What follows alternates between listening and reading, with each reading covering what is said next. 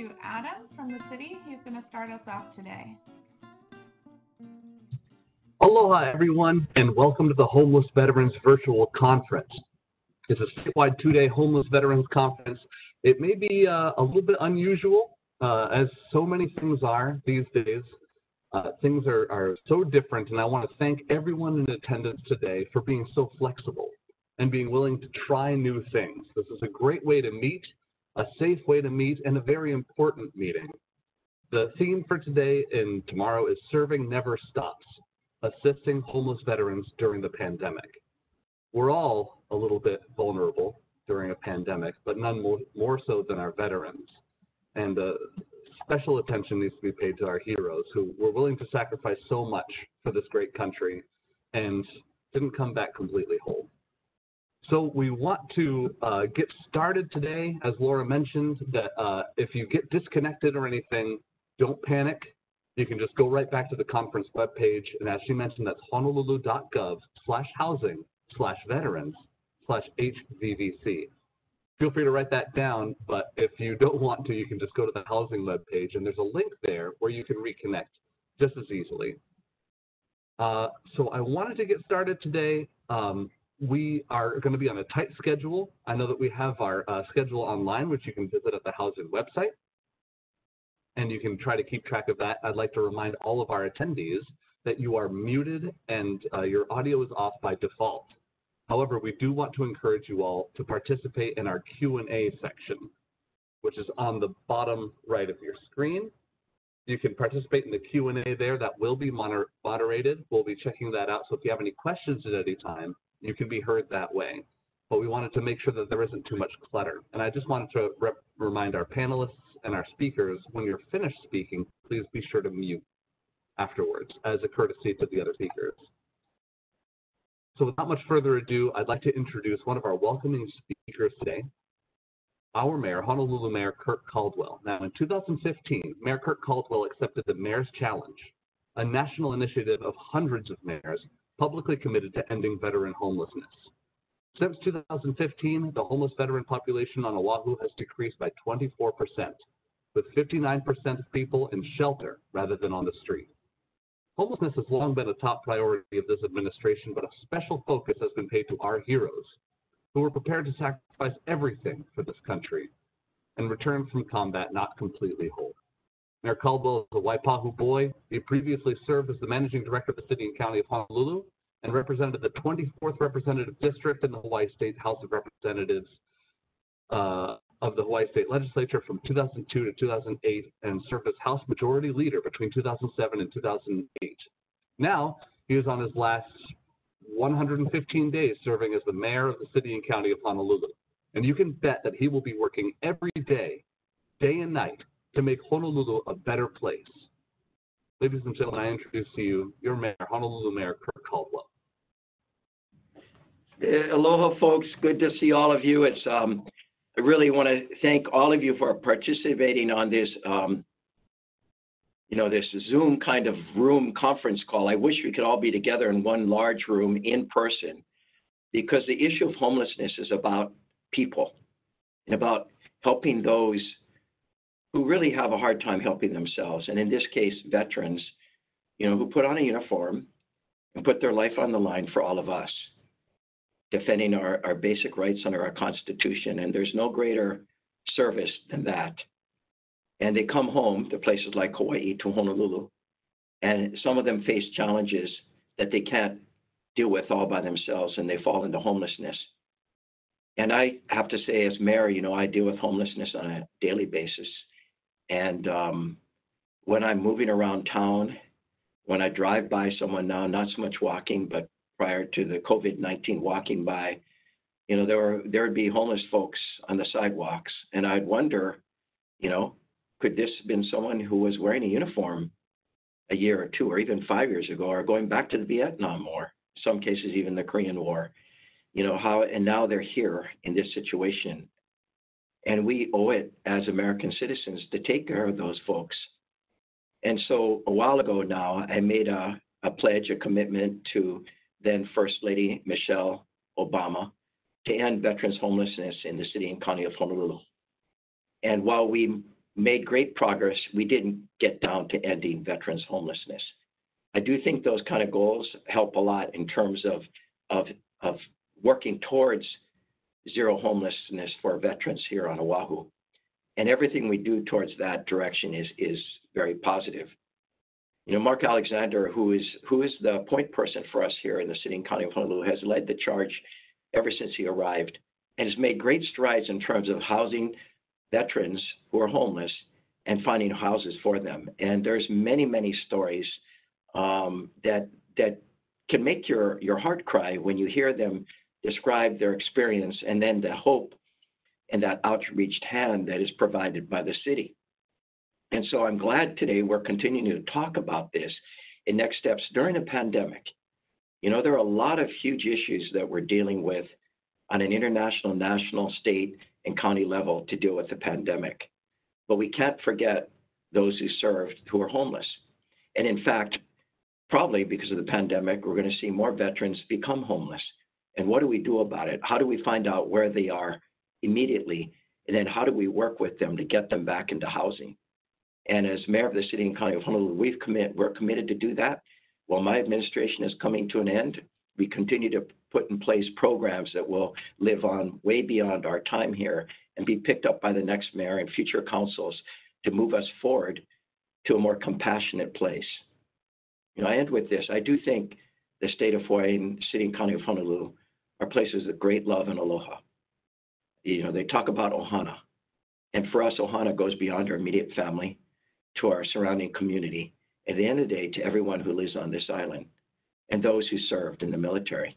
And so our compassion needs to remain strong to help house people who served, and we're committed to do that. So I want to thank you for gathering today, virtually, to come together to make sure we continue on that path, that climb, to end veterans' homelessness on the island of Oahu. Thank you so much. Mahalo and aloha, everybody. Thanks. Thank you, Mayor Caldwell. This is a opening video from John Henry Felix, the executive chairman of the Hawaii Medical Assurance Association. I'm sure you're all very familiar. That's one of the largest health insurers in Hawaii, and he is the founding and current chair of the Homeless Veterans Task Force. He has a distinguished career in business, government, labor management, relations, community service, diplomacy, and education spanning 6 decades. He served as the chief of staff for the first governor of Hawaii, and President Reagan appointed him U.S. representative to the South Pacific Commission. He has chaired more than a dozen state and county boards and commissions and served for 16 years on the Honolulu City Council. A Menlo College alumnus, he holds 2 Oxford Masters of the Arts degrees from Harris Manchester College. And at Oxford, he is a fellow, vice president, and member of the congregation and the Chancellor's Court, is a retired business faculty member, and a life member of the Oxford Union. Ladies and gentlemen, I introduce to you John Henry Felix. Good morning. As chair of the VA's Homeless Veterans Task Force, it gives me great pleasure to welcome you to the first virtual Veterans Health Summit sponsored by Mayor Caldwell's office. Special thanks is extended to Mark Alexander, who spearheaded this summit. Housing and good health go hand in hand in ensuring the well-being of our precious veterans. Our task force's motto emphasizes this. One homeless veteran is one too many. Now, on with the conference. Mahalo nui loa for your participation. Aloha. Thank you so much for those opening remarks. At this time, I would like to introduce our opening plenary speaker. Who's going to be giving us a brief presentation on the national trends and the impact of COVID-19. Adam Ruege is the Deputy Director of Clinical Operations in the VHA Homeless Program Office and is responsible for overseeing operational planning and operational improvement throughout the VHA Homeless Programs. He has led a number of national initiatives for the Homeless Program Office over the past 7 years, including the National Homeless Program Hiring Initiative, deployment of the Comprehensive Homeless Programs Performance Measurement System, and leading a team to support redesign of the Greater Los Angeles VA Healthcare System's Homeless Services Continuum, the largest in the VA system. Ladies and gentlemen, please pay close attention to Adam Ruege. Hey Hey, everybody. Thank you so much for this opportunity to speak. It is truly a pleasure to be able to give this plenary introduction speech and share some of the insights that we've gained from the national office about the pandemic. So, as was stated in the introduction here, my name is Adam Ruege. I'm Deputy Director of Clinical Operations here within VHA Homeless Program Office. And I've worked for the homeless programs in various roles for over 17 years. First as a homeless program outreach worker here in Columbus, Ohio, where I'm still based, working with homeless veterans under the bridges and on the streets and in the shelters in Columbus. For the last 7 years, I've been working with VA Homeless Program Office and has been part of the overall efforts the VA and our federal partners, community partners, have undertaken to end veteran homelessness. Since the start of this pandemic, I've also been a part of the response team tasked to provide guidance and policy related to the COVID-19 national emergency. I can tell you I am so proud to be a VA employee. VA, as the largest integrated healthcare system in the nation, has made some very difficult decisions to serve and good decisions to serve veterans during this pandemic.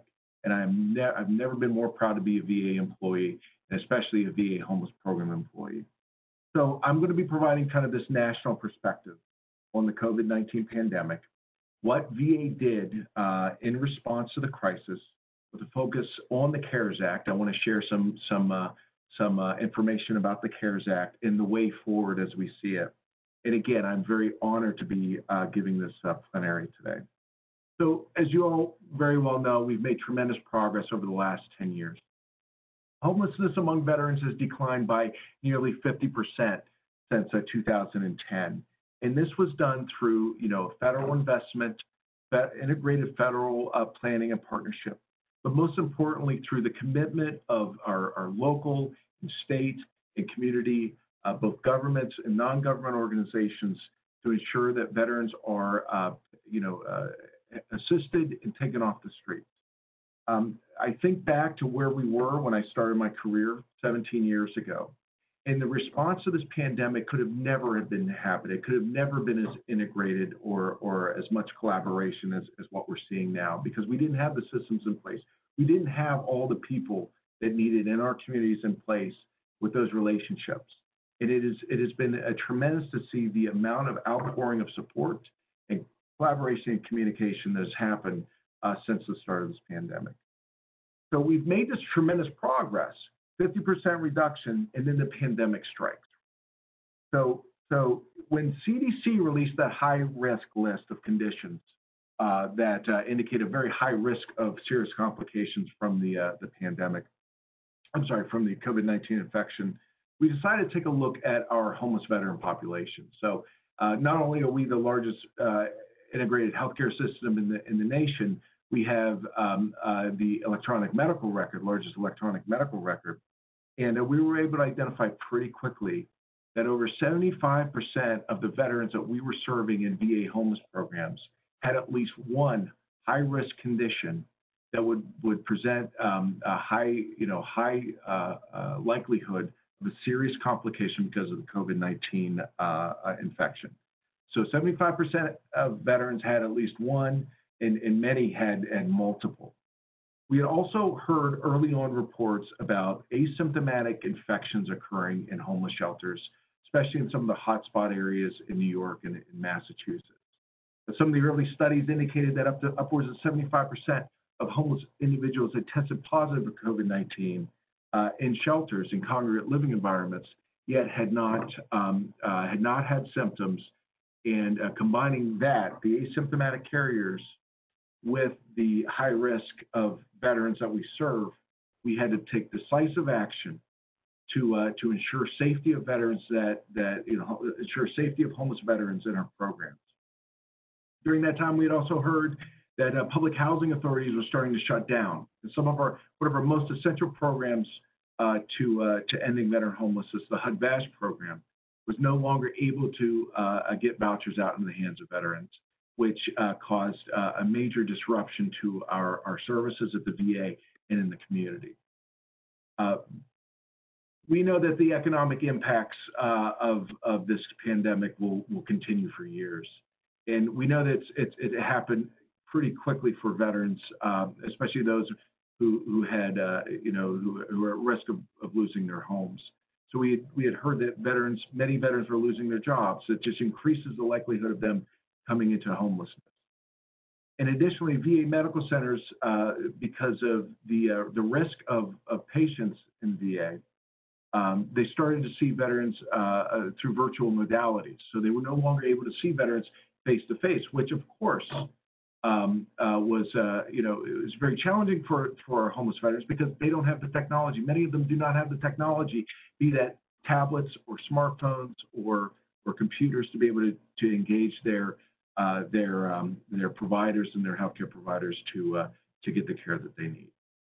So recognizing what would be considered an existential crisis for our homeless veterans, we, as well as our federal partners in every community across the nation, together responded, and we developed a plan to help support veterans during this time.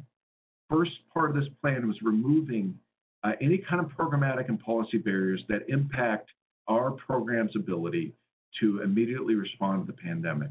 We scoured every single opportunity. We identified every opportunity we could to lift any kind of restrictions or policies that would be prohibitive to serving, veterans, to get them in safe housing.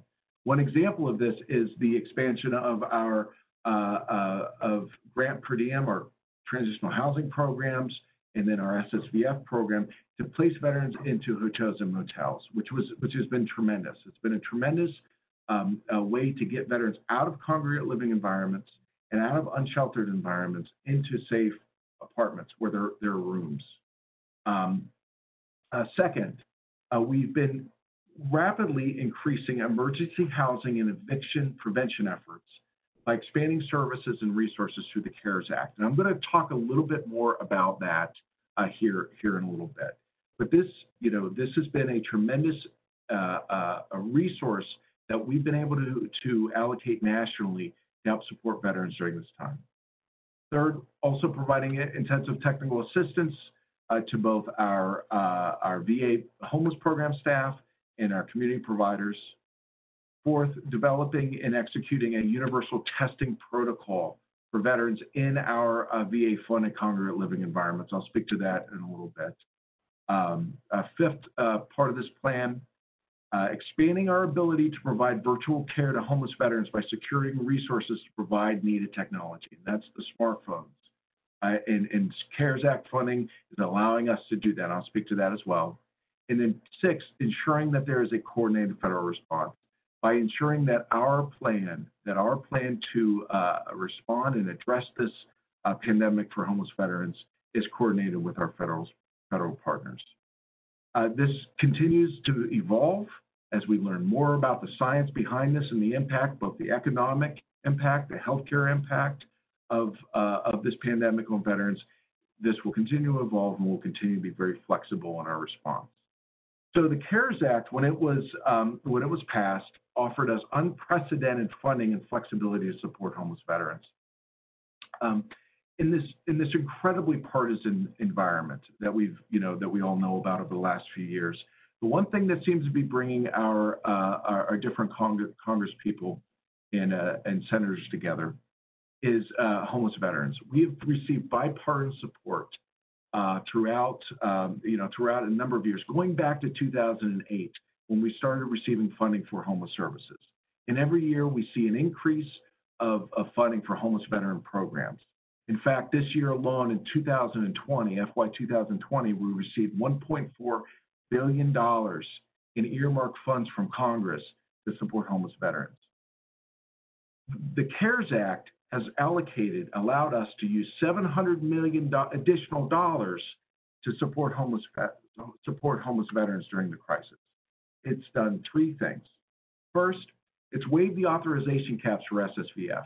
If you didn't know this, SSVF was capped at $300 million a year. Through the CARES Act, we were able to obtain enough resources and funding. We've obtained over $600 million in additional funding on top of the $300 million to help support our communities and our veterans in 4 different ways. One, to provide emergency housing to reduce the COVID transmission risks. And to give you a sense of what impact that's made, through August, from about April to August, nearly 12,000 veterans and family members have been moved into hotels and motels off the streets and out of shelters. Second, this funding is being used to help support our VA medical centers as well. And in terms of HUD-VASH, as I mentioned in my introductory statements, HUD-VASH has been dramatically impacted by this, by public housing authorities not being able to issue vouchers. And SSVF is stepping up to help support our medical centers to release HUD-VASH vouchers to get them in the hands of veterans in the housing. There's a lot more work to be done here. We don't see the number of housing placements that we would like, but we are definitely on the right track. Third, the additional $600 million in additional SSVF funding has enhanced prevention services to avoid the anticipated wave of evictions. We want to prevent veterans from becoming homeless in the first place. And then fourth, this additional funding is being able to be used to fund healthcare navigator positions through the SSVF program, knowing that homeless veterans, especially if they're isolated and quarantined, much like any of us, are going to experience an exacerbation of mental health and substance abuse disorder symptoms. And these navigators will help support those veterans in that program to be able to access needed VA, healthcare, and community healthcare services. The second thing that the CARES Act has done, it actually requires VA to ensure that telehealth capabilities are available during this public health emergency for case managers and veterans in the HUD-VASH program. And over $17 million has been allocated to increase capacity by expanding telehealth for homeless veterans. We knew when we went to virtual care, we had to get the technology in the hands of veterans so they can stay connected not only with their healthcare providers, but with their caregivers and their social support. And as of last week, approximately 9,000 phones have been shipped to over 70 medical centers for immediate dissemination to veterans with the greatest need. And our office, in working with National Contracting Office in the VA, is working on the contracting effort to expedite the next phase of this effort, which will include a substantially larger procurement of smartphones to make sure that every medical center has the smartphones that they need to give the veterans so that they stay connected. Third thing that the CARES Act did is it allowed the grant per diem program, our transitional housing program. It lifted the caps on per diem payments so that our grant per diem providers can safely serve veterans during this time. And that includes, increasing the per diem rates so that veterans can be placed in hotels or motels, to buy the needed cleaning supplies or additional staffing resources to make sure that veterans in those programs are safe and physically distant.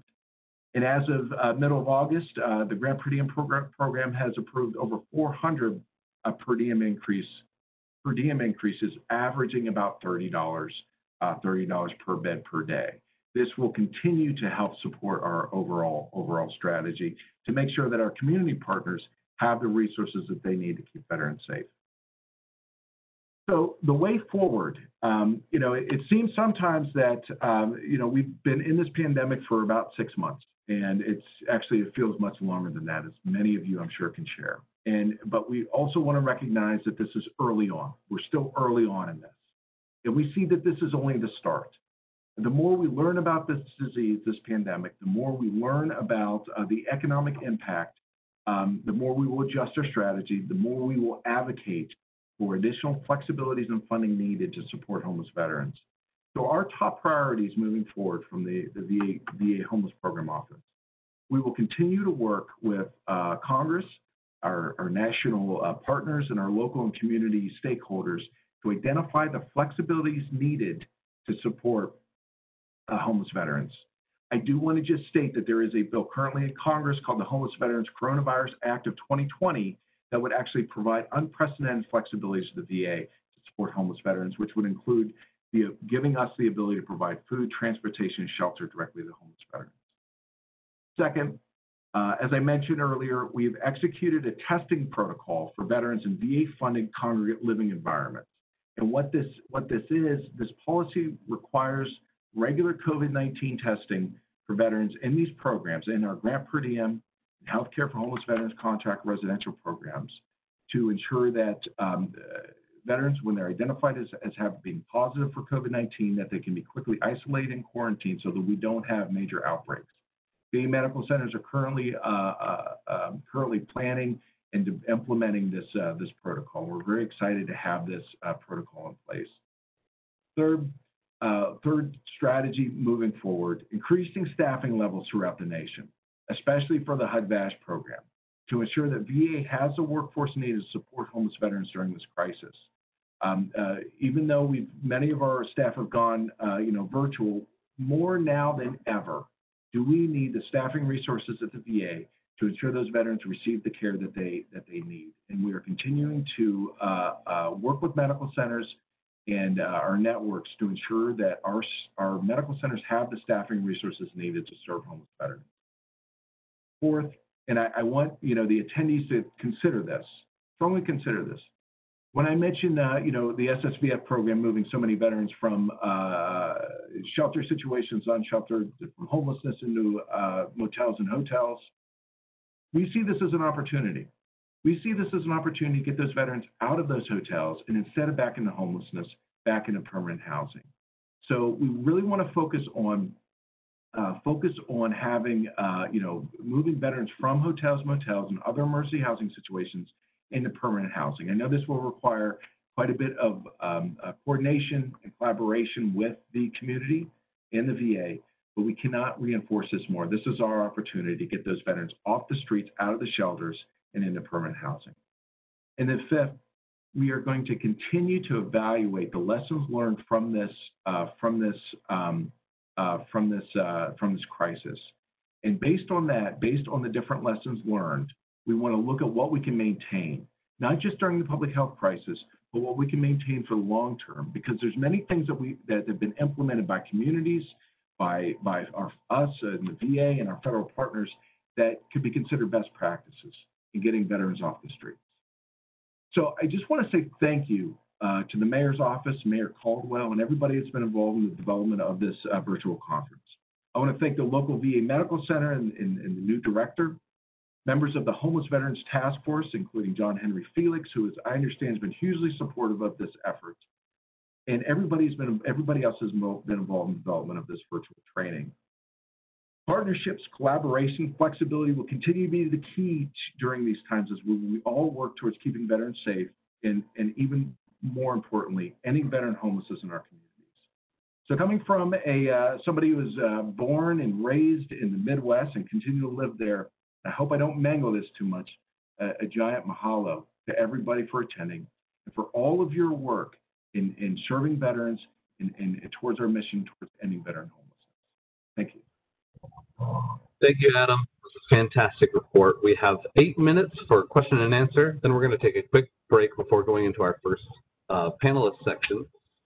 So, Adam, we have some questions for you, and we're going to start with our first question here. How can supportive services for veteran families, SSVF funding, help veterans obtain HUD-VASH vouchers?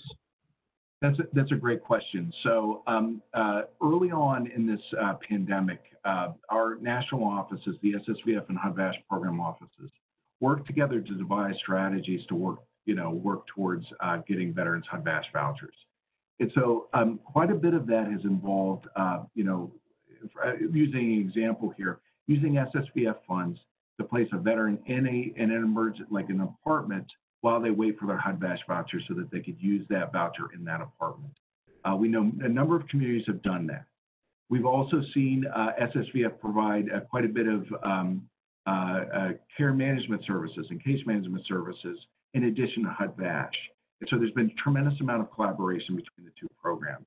The additional financial assistance that SSVF has been able to provide has not only helped veterans get into HUD-VASH apartments, but for those veterans who are in HUD-VASH who may be at risk of losing their homelessness, they've been able to use prevention funds to support those veterans.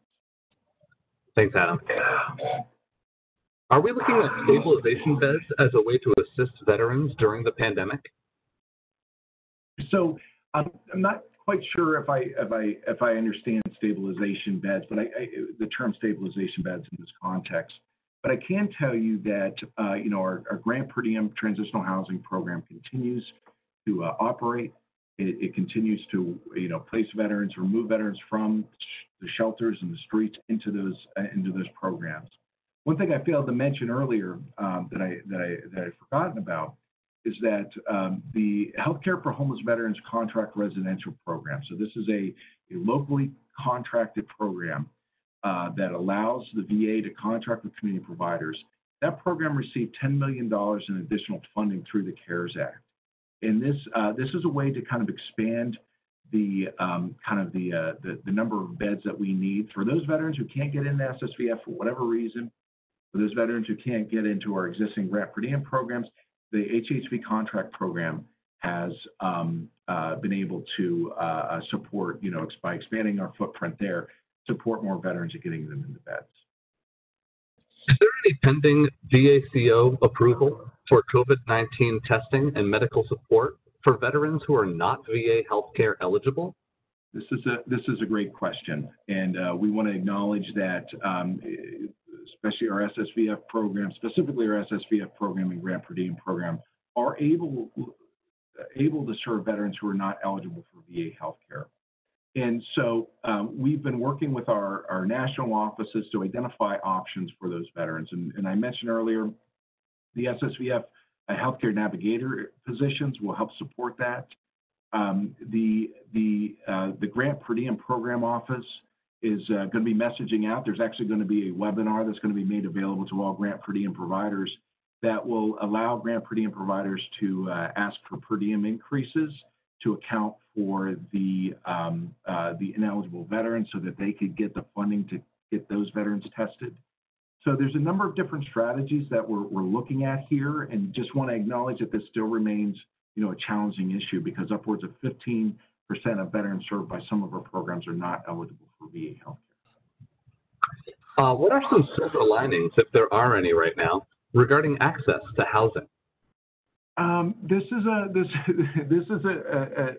a difficult question, and the one silver lining that I can share is what we're seeing both at the national level and at the local level are our national programs banding together, but even more importantly, our community programs banding together to come up with innovative solutions to help support access to housing. We know that, like I mentioned earlier, that collaboration between the SSVF and the HUD-VASH program, that is something that has not necessarily existed in a national level and is now, stronger than ever. And so, some of the silver linings, it's required multiple different people, multiple different leaders at both the national and community level to get at the table to come up with innovative solutions to help support our veterans. How many of the flexible changes to programs may continue after COVID, given the early successes? That's a great question, and something that we're going to continue to evaluate. And we want to hear from the community what has worked for the local VA, what has worked for the community. What are some of these flexibilities that we need to be advocating for to continue after the pandemic? So we're still evaluating that, and your feedback will be essential as we make those determinations. We might have time for one or two more questions. So I'd ask anybody who has questions, please use the Q&A portion on the bottom right of your screen. Send a Q&A question, and I will read it aloud. Can you foresee a dip in resources 2 years down the road after the crisis of COVID is complete? We are flushing money right now, but the budgets are probably going to be cut down the road. I can't really speak what's going to happen post-COVID. I think it's going to be very difficult for any of us to really predict what all this will look like post-COVID-19. What I can say as I mentioned earlier, that there's been incredibly strong bipartisan support for homeless programs. In fact, next year for fiscal year 21, we're anticipating an even a bigger increase with our base funding.